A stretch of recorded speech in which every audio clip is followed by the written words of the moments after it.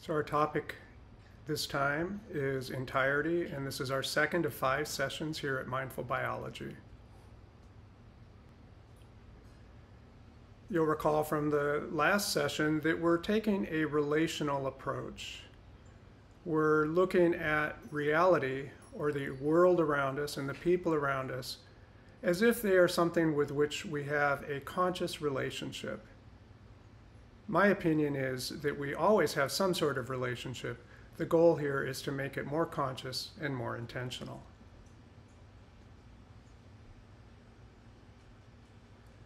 We're using the venerable 4-element system that derives from many ancient traditions, as mentioned last time. In this talk, we'll focus on the earth element and how we relate to it. From a scientific perspective, the earth element is closely aligned with what scientists refer to as the solid phase of matter, and which we're quite familiar with in solid substances all around us. If we look at a familiar chemical compound, H2O or water, we know that it occurs in a solid form. We call that ice. And the water molecules, when they're in the form of ice, are arranged in a very regular pattern, with fairly tight bonds one to the next, which makes for a stable, solid substance. This is the basis of the solidity of solid matter. In this talk, we'll be working with the earth element in terms of the solid phase of matter, but also in terms of some more metaphorical features. In particular, we'll be talking about the earth element as something that does, after all, pertain to the planet Earth upon which we reside. Within the Buddhist tradition, it's said that after awakening from delusion and the difficulties of human existence, the Buddha was confronted by the forces of delusion, and they demanded to know by what authority he broke through the veil. And the legend says that he reached down and touched the earth in the gesture shown by this statue to indicate that the earth was his authority for awakening. So there is something authoritative and potent about connecting with the earth. And that's one of the goals of this talk, is to help us feel more in touch with that aspect of the earth element. I mentioned last time that the mindful biology approach has a few different strategies, one of which is to use basic scientific and biological information to help us feel more sensitively into our human bodies, to have a more informed way of assessing all of the feelings that we experience there. And we will be emphasizing this approach in this talk. So as we feel into this body that we each carry through the world, it's worth remembering that it is, of course, part of the earth. All of the matter that composes it came from the earth. It evolved here. It survives here by virtue of a living biosphere that creates the conditions that allow life to continue. So there's a very real sense in which the earth is in the body, and the body is of the earth. Of course, we also have this thing we call a mind, where we experience feelings and perceptions and thoughts and so on. And it is quite clearly very closely aligned with the organ we know as the brain. And the brain itself is made of the same stuff as the rest of the body, and yet the mental apparatus tends to take itself away from the body in a certain sense and look back upon it as if from a distance. As we move through this talk and later talks, we'll begin to see ways in which we can bring the mind into closer relationship, more intimacy with the body, not so distant. But as a starting point, we can simply accept the mind's tendency to hold itself at a remove. and look at the body as if from a distance. We can then simply accept as a given the idea that mind and body are in some sort of relationship and work on improving the quality of that relationship. I like to compare the relationship between mind and body to the relationship between two humans who form an intimate partnership. There will be times of sweetness and supportiveness and admiration, but there will also be times of frustration and conflict and difficulty. This is just the nature of relating. As time goes on and people spend more and more years and decades together in relationship, often some of the conflict melts away and they gradually become more and more harmoniously bonded and less experiencing life as two separate individuals, but rather coming to the world as a kind of unit where they each know each other's wants and needs very intimately, and there's a long-term sense of support and even a sense in which they perhaps begin to resemble one another. Wouldn't it be nice to, over time, begin to settle back into the body with this kind of harmony and connection? This would be, I think, a worthy goal. So we will use the earth element to move in that direction. Of all the different parts of the body, perhaps the most earthly is the skeleton. That's the one that has the most mineral content, it's the most solid. And this aspect of being solid is one of the key features of the earth element in those ancient traditions. Within Buddhism, for instance, when we meditate upon the earth element in the body, we focus upon areas that feel solid. Now, the solidity of the skeleton comes from solid matter, similar to what we saw in the case of ice. The crystals within bone are composed of atoms that are regularly arranged and have tight bonds with one another. In this case, they're calcium and phosphate as well as others. This creates the mineral crystal that gives bone its hardness and much of its strength. Of course, there are also organic elements. The organic elements lay down the crystal in particular patterns. Here we're looking at a thin section of bone that's had all of its cellular content removed, but you can still see the evidence of life here because the arrangement of the bone crystals has this kind of weaving appearance to it. There's a web-like linear structure. And what's going on here is that as we live, our bones respond to the stresses they experience, and the cells within them lay down calcium phosphate crystals in alignment with the stresses on the bone in order to strengthen it in just those ways that are needed. By doing that, they avoid laying down a lot of excess crystal, which would increase weight without adding strength. The calcium that is in our bones is the same calcium that's in limestone deposits, such as these vast cliffs in Dover. Because these cliffs came from the skeletons of sea creatures that lived millions of years ago, and they died and their hard shells were compressed and eventually became rock. And then the rock was uplifted and is now exposed, and the mineral can wash free, and it enters the drinking water and eventually can enter human bodies. And without doubt, the calcium that's in my bones and yours has cycled through many prior organisms of sea and land over eons. And this brings up another aspect of the earth element, which is the way it roots us in the earth and roots us in the history of life. We are connected to all life in this cyclic way that calcium moves through our bodies and the bodies of all creatures. So this is a good time to stop the video for a bit, take a few slow, deep breaths, and feel into the solid parts of your own body, into your own earth element. And contemplate how far we have come so far before resuming the video and going further. So let's look a little more at the way the earth element, and in particular the skeleton, roots us in life and on earth.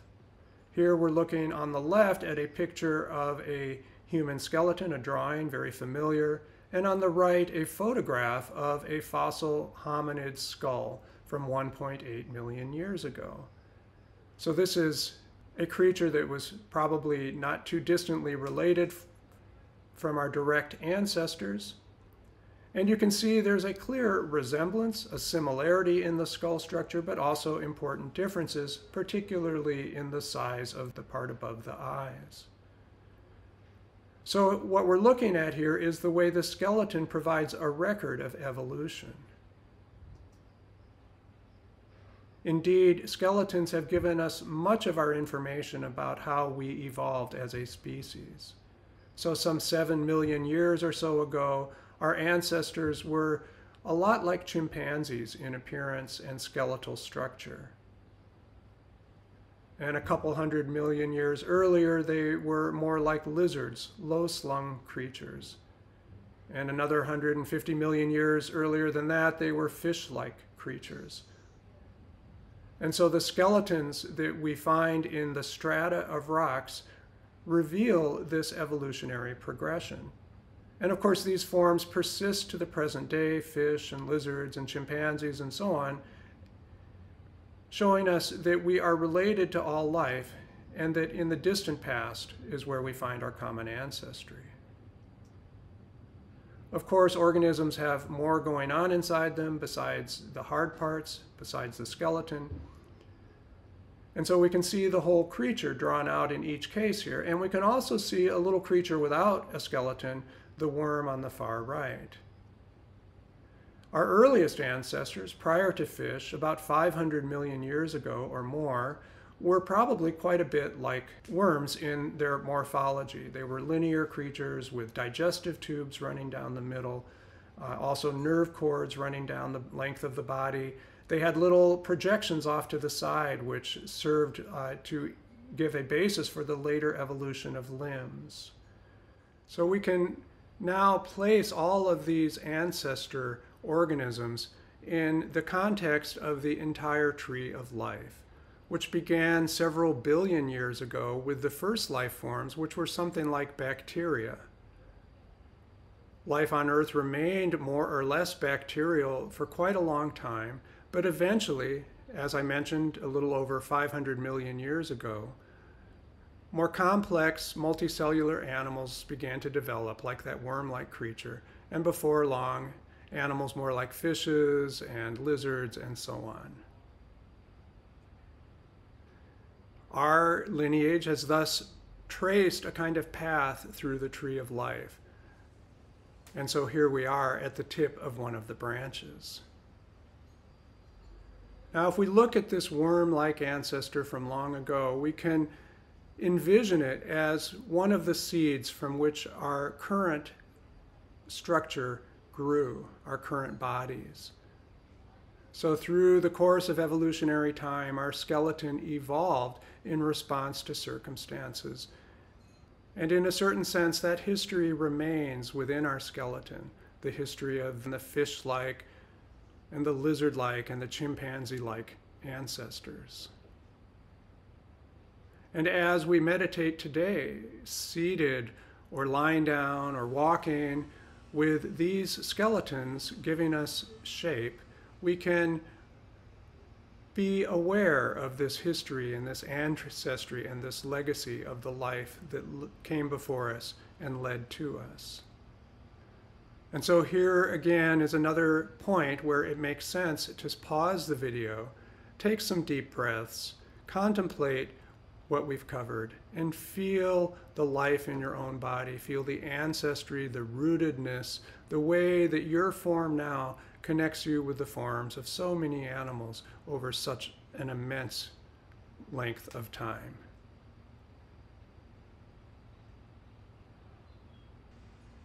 So we can resume now looking again at the tree of life and add in this ancestor.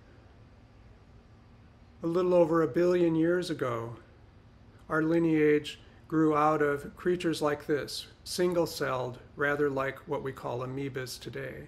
These were large and much more complicated than the bacteria that began life on Earth, and which was the sole form of life for roughly 2 billion years. But eventually these much more complex forms evolved, and they set the stage for us to evolve as large multicellular complex organisms. It's worth looking at this single cell in actual life. So here is a living amoeba, and we can see that this creature is capable of moving in its environment. It's sensitive to its surroundings. It heads off in first one direction and then changes course and goes in another. It's a living being, though just one cell. And this brings up another important aspect of the earth element as we experience it in our bodies. Because cells like this populate the entire body, and in particular populate the bone. And so the skeleton is not only solid, not only rooted, but it is also fundamentally and very importantly alive. So if we look at a major bone, such as the thigh bone, the femur, and expand our view of it, we can begin to see those linear web-like elements that give the bone its oriented strength. And if we enlarge those, we can see that they're made of these concentric rings of mineral calcium phosphate. And then there are cellular components important to the life of the bone. There are cells that are interspersed that act to maintain the bone. There are cells that add bone substance and build up new bone. And there are also cells that remove old bone as part of an ongoing remodeling process, adjusting the bone to suit the current stresses and needs. So we can use a simple animation to get a sense of how all this works. The calcium phosphate is this beige material. The building cells are the blue ones, and the remover is the much larger salmon-colored cell. When we set things in motion, the remover gouges out some of the bone, removes it, leaves an opening there. And then the builders come in and they lay down more calcium phosphate, more mineral, restoring the bone, strengthening it. The balance between the removers and the builders is important to conditions like osteoporosis. And in fact, this video was put together by people that are performing research looking for drugs that can alter the balance between the action of one relative to the other. So we've now seen that the bone in our bodies is alive and rooted and solid. The brain, with which I'm talking and you're understanding, is made of the same basic stuff. Not as much calcium, of course, but it is just as earthly in its origin and substance. And so it too is solid and rooted and alive. And so we can begin to see through the illusion of separateness between mind and body, recognizing that both are mediated by tissue with very similar properties. Last time I mentioned Emily Dickinson, and we could close with one of her more famous poems. The brain is wider than the sky, for put them side by side. The one the other will contain with ease, and you beside. If we substitute earth for sky, we can see that the brain contains the earth element in yet another sense now. That by comprehending the earth and the fact of the earth's presence in our bodies, we can actually bring the earth into consciousness as a concept, as an image of the globe, etc.